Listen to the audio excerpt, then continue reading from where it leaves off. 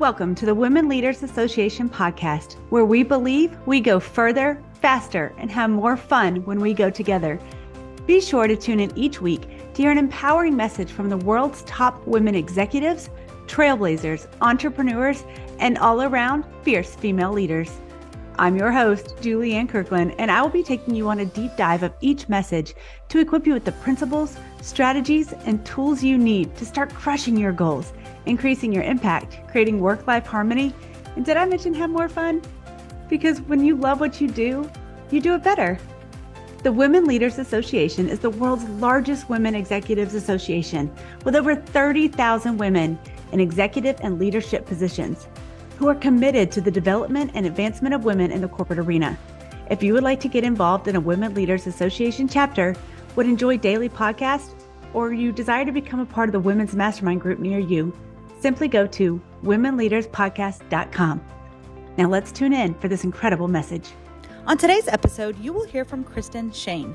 Kristin is the Chief Merchandising Officer at PetSmart, with a history of working in retail, beauty, health, wellness, and fitness industries.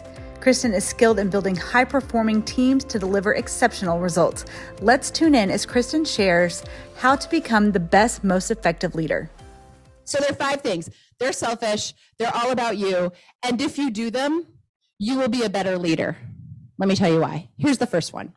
Make movement a priority. Anybody know who that is? Yes, that's right. Kathleen Switzer. So this girl was like, oh yeah, women can't run the Boston Marathon. She just did it. And the photo after this is all of those police officers realizing she's a woman and like trying to take her down, and she ran away from finish the Boston Marathon. Go, Kathleen. Thank you.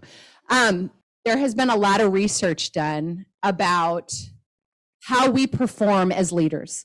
In 2001, you guys should look this up. In 2001, Harvard Business Review published a study called The Corporate Athlete, the makings of a corporate athlete.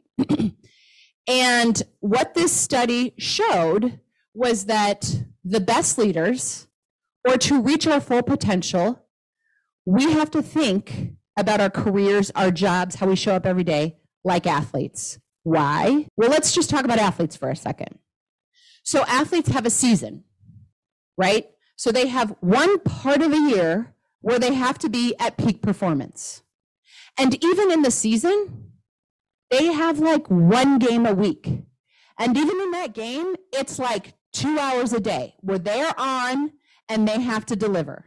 They spend all year preparing for those 2 hours. And all year, they're thinking about what they eat, how they sleep, how they move, how they train, etc. It's a thing. It's proven. There's a lot of science into it. Okay, let's talk about us. We wake up at, what time did you get up? Anybody? 5:30. We wake up at 5:30 in the morning. If we're lucky, we did a little workout. It probably wasn't our best effort, but we checked the box. After that, we probably got dressed, and we probably got the kids ready. We probably packed lunch. We probably took them to school. Then after that, we probably drove to work. And then we were in meeting, where we were on, evaluated. How is she? She looks tired today. I don't know. She's kind of bitchy. I don't know. Like, so all day. Okay, so then we're done with work, and then we go home. We get the boys, we take them to hockey practice. We get feedback from the daughter that the tights weren't in the dance bag. Is that my job? I don't think that's my job. We take them to dance. We get them to dance. They do the thing. We take them home. We get dinner. On the way home, we maybe grab a rotisserie chicken because we didn't make anything for dinner. We unpack lunches. We repack lunches. We put all the bags together. And then we have like 14 seconds to have me time. And then we go to bed every day. 365. That's what we do, right? Am I right? Like even sort of right? Like it's close, right? That's what we do. We prioritize everybody else but ourselves. You guys, objects in motion stay in motion. Objects at rest stay at rest. I am going to ask you today to prioritize a movement practice. Something. I don't care what it is. So I like to run. I go running. You might say to yourself, there's no way I'm running. Fine. Go on a walk. Walk the dog. Do yoga. Whether it's 1 minute or 5 minutes or 10 minutes, I want you to develop a movement practice, not just because of all of the health benefits associated. We all know that you have more energy, you sleep better. Movement is the catalyst for making better decisions about diet, like all of the things that we already know, but having the discipline, not the motivation. Motivation is cute. I'm not talking about motivation. the discipline to say, every day when I get up, I'm going to do something. I'm not asking you to break a 4-minute mile, just do something, some kind of movement practice. That sounds easy. How do I do that? Well, there's a book called Atomic Habits. Have you guys heard of it? It's like so good. So if you haven't heard of it, download it on Audible, because who has time to read a book? Throw it in your earpods, and when you're doing your movement practice, you're going to listen to it. But one of the things that James Clear, the author, talks about is this idea of tiny habits, and letting tiny habits be the motivator or the catalyst for the bigger thing. So for me, my tiny habit is every single day when I get up, I turn my alarm off, I walk into my closet, and I put my workout clothes on every day. My habit is not I go work out. My habit is I put my workout clothes on. Because how awful is it to take the workout clothes off when they're not sweaty to get ready? You're like, oh, I just put my workout clothes on. And then you can't not do it. You cannot not do it. 4 tips for making movement a priority. Start where you're at. Do not go sign up for a marathon. Don't go think you're going to do a Ragnar. Just start where you're at. If you don't have a movement practice today, fine. Do something. 5 minutes. Start there. Just start where you're at. I'm not asking you to revamp your life. I'm just saying start where you're at. Prioritize yourself. Number 2, consistency over everything. Consistency over everything. Not intensity, not how much, consistency. I don't have time today. Yes, you do. Do you have 3 minutes? Okay, fine. Do 20 burpees. Call it a day. Okay? Consistency over everything. Streaks matter. Like, we know this. Number 3, I talked about tiny habits. You can use mine if that's helpful for you. If it sounds awful, then you don't have to use mine. But discipline over motivation. In the movement practice world, in the fitness world, people talk about motivation. I just articulated what our days look like. If you open your eyes at 5:30 and you're motivated, please come take the mic from me and tell us your secret. It is not about motivation, you guys. It's about discipline. It's about discipline because you are prioritizing yourself, you're betting on yourself, and you know that if you do this movement practice, it will help you in the long run. So that's number 1. Number 2, make space for dreaming and thinking. This is so critically important. So critically important. Why? Because our days are so packed. And when we're in the packed day, we're like head down making decisions, and we don't step back, put our heads up, and make the bigger decision, the more strategic decision, the bigger leadership decision. And so making space in your day, even if it's only 3 minutes, 4 minutes, 5 minutes, to just sit in contemplative thought is incredibly important. So for me, I do it when I run. You can do it. You can meditate. You can do yoga. You can do it on a walk. Maybe you like to cook, whatever it is. Make space for dreaming and thinking, but not just 5 minutes a day. So I want you to do that. But the other thing to think about is when things get crazy, it's the first thing that goes. And so make time when things are crazy for bigger bursts of your ability to just sit in your own thoughts. So I'll give you an example. One of my jobs at Target was to launch the Canada initiative. So if you're not familiar with that, it did not go very well. So we opened 124 stores and then we closed 124 stores. And that's a whole different speech, but it was crazy. I had 3 kids, one I had just given birth to. There was so much going on. And I was like not the leader I needed to be successful for my team, regardless of the chaos that was going on around me. And I sat down with my husband one day and I was like, I need something else to get myself out of the chaos that is work. And he was like, okay, well, let me know what that is. And so I randomly signed up for a baking class. And so every Saturday for 4 hours, I went and made cupcakes. Those 4 hours were an absolute game changer for me. And that experience was so chaotic. And when we came back, most of the people that went to Canada were let go, and I was the only one that wasn't. And I swear to God, it was for cupcakes. Because when I was in that class for 4 hours on Saturday, I could step out of my chaos and look at myself and go, that is not who I am. That's not who I need to be. From a leadership perspective, I don't want to be that. And so every week I got to reset and show up and reset expectations for my team, realign what success looked like, be the catalyst for optimism in a world where everything was falling apart, and nobody else showed up like that. And so this is incredibly important for us to be successful, and it looks selfish. Really, we're like, the house is burning and you're baking cupcakes? Yes, I was. Every day through your movement practice, most importantly, when things get crazy, schedule your PTO and use that time to think big. Number 3, be yourself. So easy to say. Let me talk to you a little bit about this. So, did you guys watch the US Open? Who knows what 3 words this GOAT said when interviewed? The interviewer says, "Are you surprised at your level of play?" Do you guys remember what she said? 3 words. "I'm just Serena."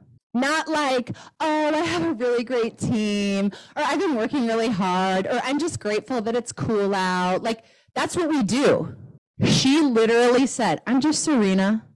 Like, next question, name me someone who has had more scrutiny, who has had more people betting against her, who has gotten more criticism because she's too big, she's too black, she's too loud, she's too whiny, we don't like her outfits.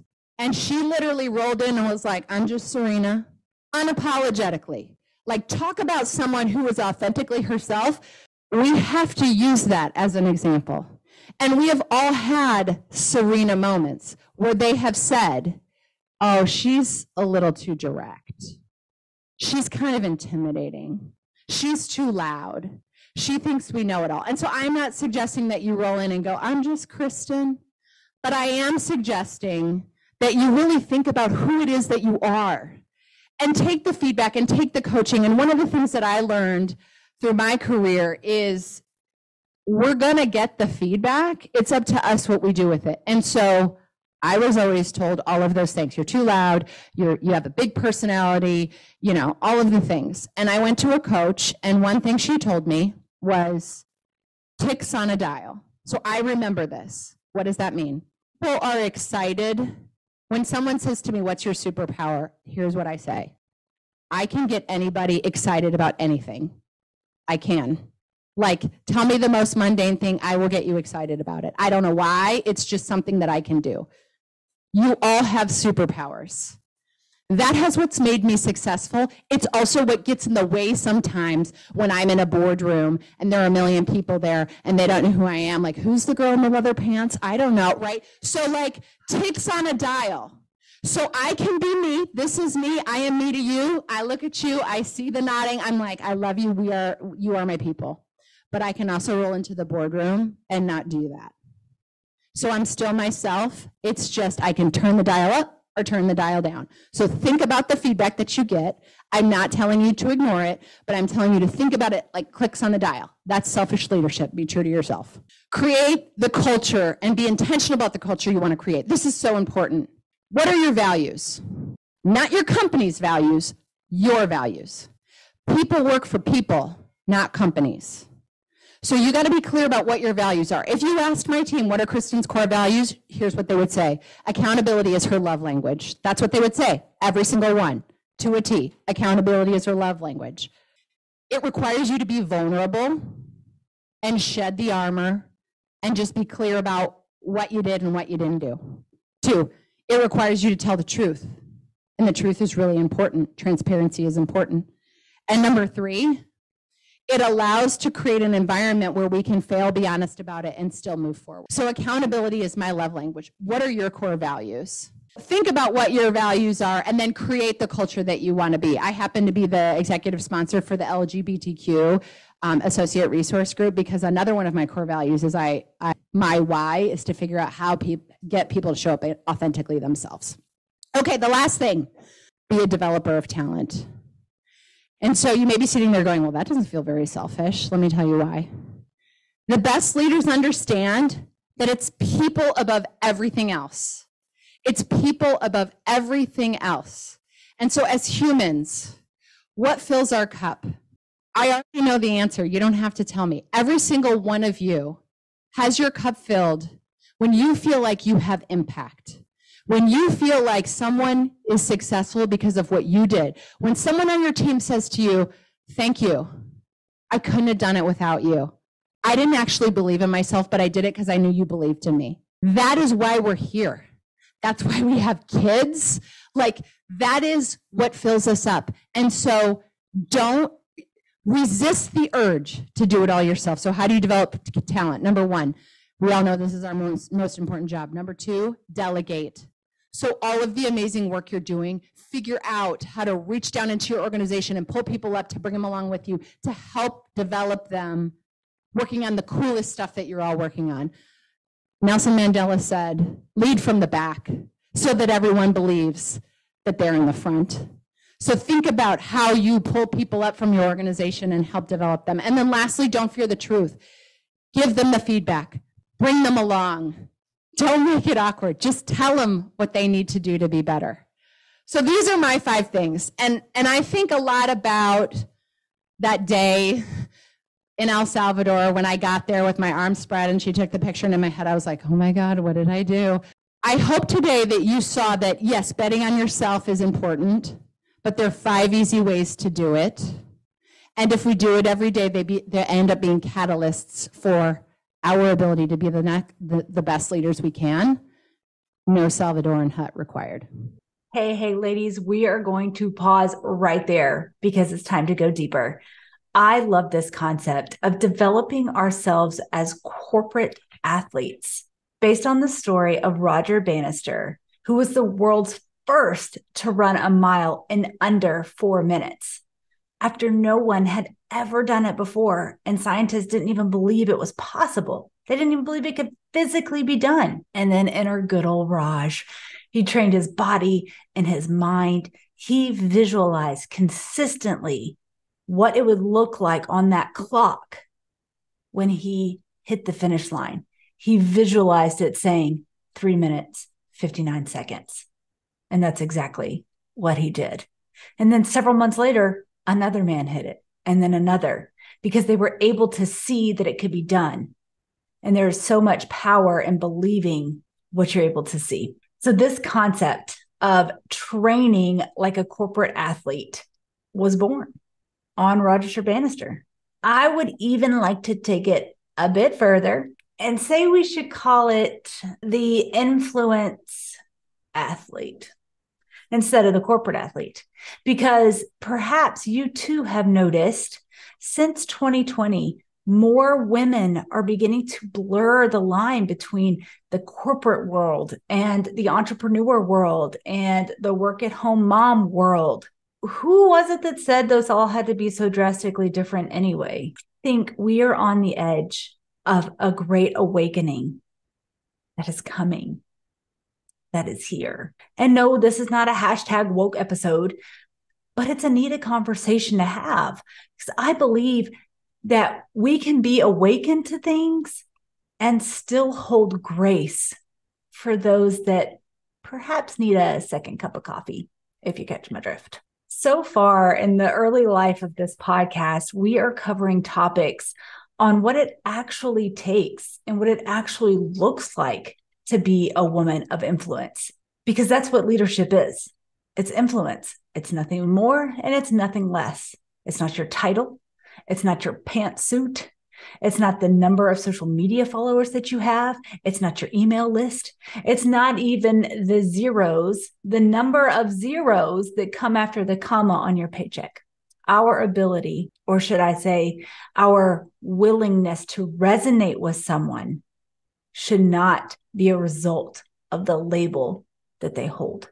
And thus far on this show, you have heard these women leaders saying the same thing.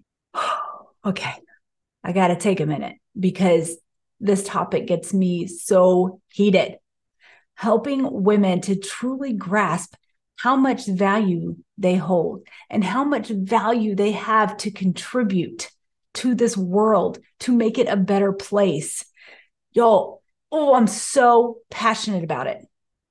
These conversations, we need more of them happening. But back to what Kristin was saying in the now what I've dubbed as the influence athlete, how we can become the best, most effective leader, we have to start by taking care of ourselves first. And she encourages us to develop a movement practice. These tiny little habits that we put into play matter. Kristin says she has created a habit of getting up in the morning and walking into her closet and putting on her workout clothes. Not she's created a habit of working out in the morning. You got to go smaller than that. First, she's got to put on her clothes. And then she talked about how when she doesn't do that, she doesn't feel good because she was like, now I got workout clothes on and I don't get to take them off when they're all sweaty and I feel all accomplished because I didn't do my workout. But either way, whether she does the workout or not, her habit is putting on the workout clothes.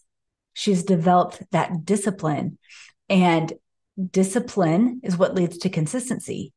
And I think we can all agree that when we enjoy doing things, it's because we feel motivated to enjoy them, right? We feel motivated to do them, to accomplish them. But motivation isn't always there. And so perhaps when we don't feel motivated or in a good mood or the vibe isn't right? Perhaps we should stop relying on motivation to carry us through and actually start developing the discipline needed to move that needle forward. Because there's going to be days when you're like, oh, I'm so over it. But you don't get to be over it to get consistent results. You know what I mean? Like you can still feel that way, but discipline is going to kick in and you're going to do it anyway. And then you feel even better that you did it anyway.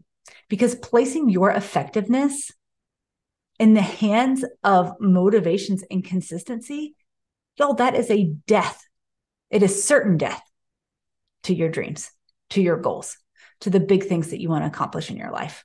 Really focus on the little habits that you can start to implement and do consistently. You need discipline, and discipline takes practice and support. Y'all, I set alarms for everything. And you might be thinking, really, Julianne, everything? Yeah, everything.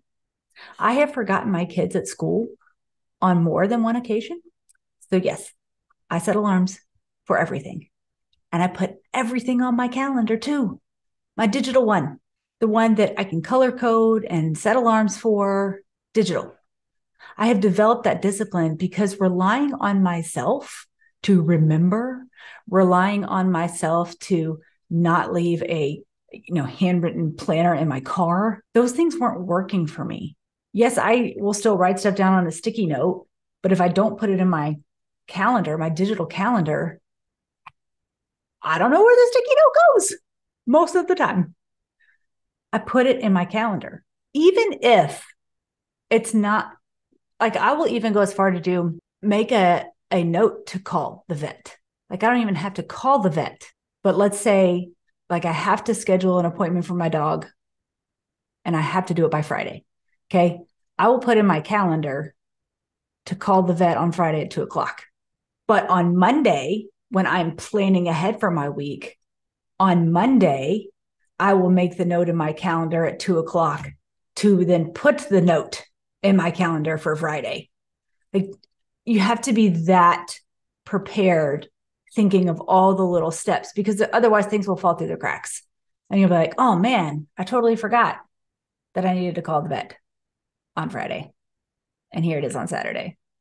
And I whoopsie daisy. So yeah, I put everything in my calendar. Okay. I had to figure out a system that was going to work best for me. Shifting to this discipline has created a beautiful pathway of consistency in my life. And consistency is king in getting the results that you desire. And all of my calendar talk, it just goes to show that I fully align with what Kristin is saying in her next point, which is to schedule your time. She specifically talks about scheduling your PTO or your downtime and allowing this time to be the time you use to dream big, to set those big goals, right? Because you're in a better mind frame to do so. And I cannot stress this point enough. Girl, Your capacity matters. I work with so many high achieving women that are excited and ambitious and big visionaries, but they're also extremely frustrated because they seem to be hitting a wall. And that wall is their capacity. It's like trying to squeeze an orange through the opening of a water bottle. Their dream, their goal, that's what the orange is. Their capacity is that bottle. And when you are coming up against resistance and achieving your goal, pause and take a look at your capacity to actually manifest that goal. You cannot have level 10 dreams and level 10 goals with level 2 habits. And I've shared this before. I'm a mom of 6 kids, and I love working. I love serving my clients.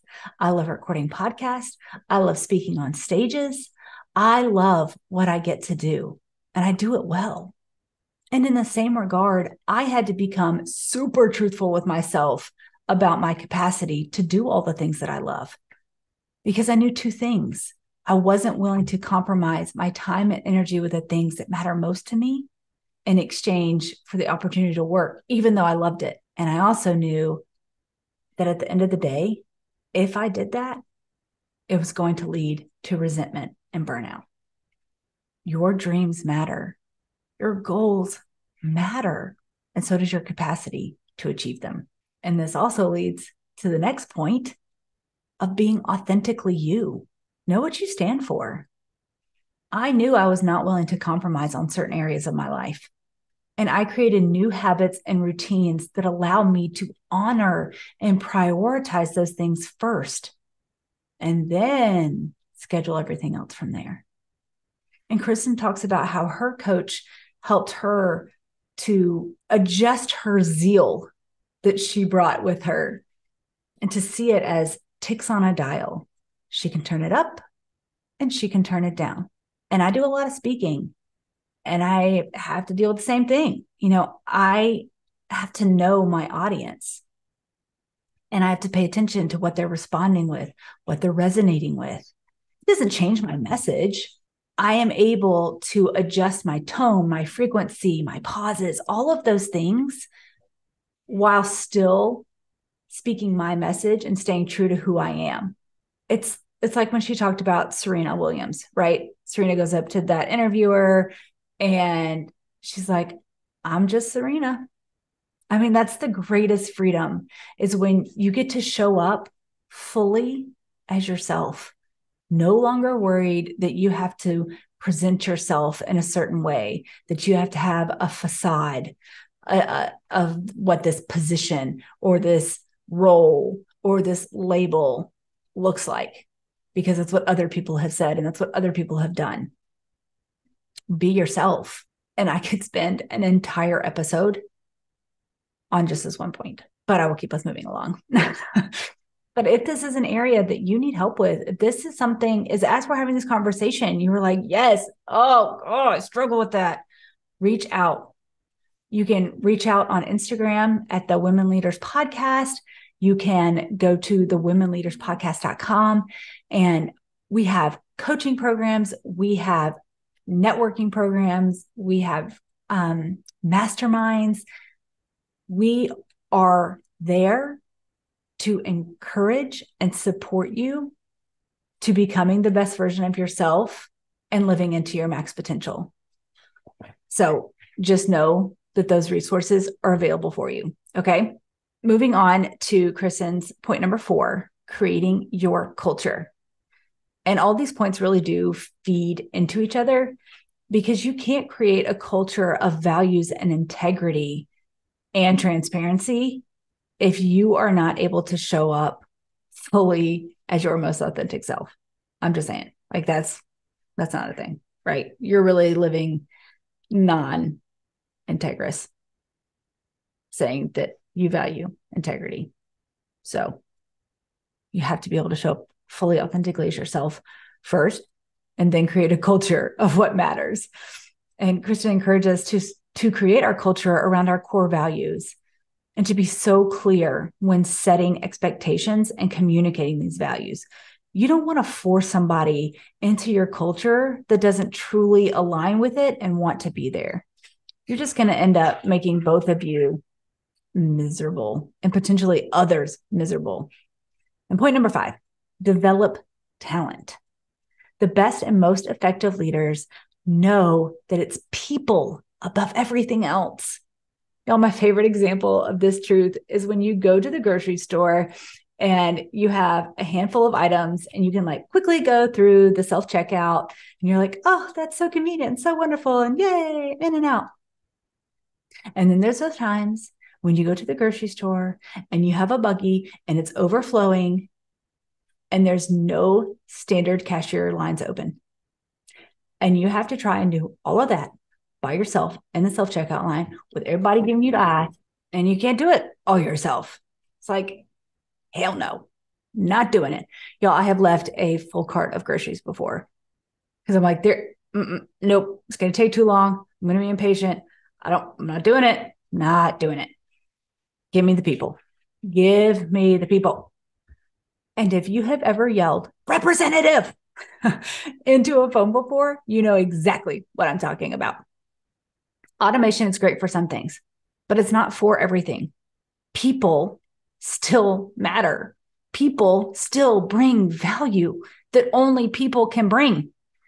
People still desire connection. Okay, I could go on that whole rabbit hole point as well, but I'm not going to. I don't have all day. So develop those around you.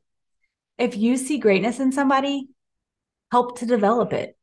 And while you're at it, tell them about it too. Sometimes people just need a word of encouragement to keep moving forward. Encouragement is like oxygen to our souls. And I think it was John Maxwell that said that. But so often, people will live up to your expectation of them when you are encouraging them and you are believing in them and you see it for them and you are helping them to see it for themselves. It's huge. It's huge. Resist to do it all yourself. Develop those people around you. And I know we have all heard and often agree with that old adage of, if I want it done right, I'm going to do it myself. Okay. But when you develop the talent around you, when you develop other people's strengths and you delegate according to their strengths, that's fire. Okay. Don't delegate according to their position, according to their title, according to their label. Delegate according to their strengths. Huge game changer. Huge. There's a hot tip, both free right there. Okay. All of these things will help you to become the most effective leader. And remember, leadership is influence and it is to be shared. It's not a label to be worn. All right, my friends, that's all I have for you today. If you enjoyed today's episode, shoot me a message over on Instagram at Women Leaders Podcast and share with me your biggest takeaway. What will you begin to implement on becoming an influence athlete? I want to know, because we truly believe we go further, faster, and have more fun when we go together. And if you're wanting more connection, more support, more accountability, you got to go check out the Women Leaders Association membership. We have masterminds, networking opportunities. Simply go to womenleaderspodcast.com and see all the info there. All right, my friends, until next week, bye for now.